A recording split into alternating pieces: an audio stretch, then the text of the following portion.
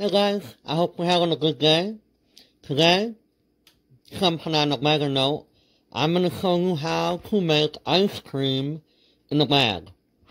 All you need for this is ice, some heavy cream. I'm going to make a plain vanilla ice cream, so you need sugar, some vanilla, and then this is rock salt, but really any kind of salt will work. A small Ziploc bag and a large Ziploc bag. In the large Ziploc bag, I'll put all my ice in there. And then I'm going to take my rock salt and add a bunch of rock salt in with the ice. That's going to help bring the temperature down and make things colder.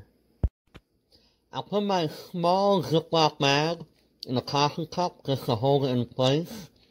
I'm going to add in 1 cup of cream, some sugar,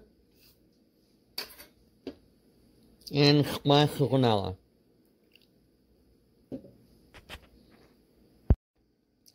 Make sure you seal the Ziploc bag up really well so you have no leaks. Then this is going to go inside the bag with the ice. And I'm actually going to bury it inside of there. With my Ziploc bag full of cream inside the ice, I'm now going to take this bag of ice and shake it and roll it and flip it around for a while.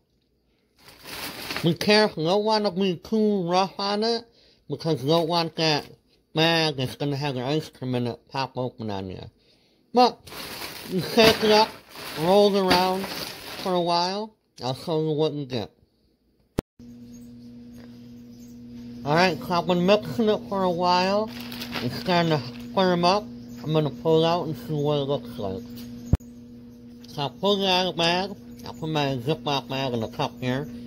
Let's see. Look at that. Beautiful. Has consistency of a soft serve. Alright, came out wonderful. Yeah, really good. Hey, something real easy you can play with at home. Alright, I hope you guys find something good to do today. I hope you have another great day. As always, if you need anything, make sure you let me know. Otherwise, take care.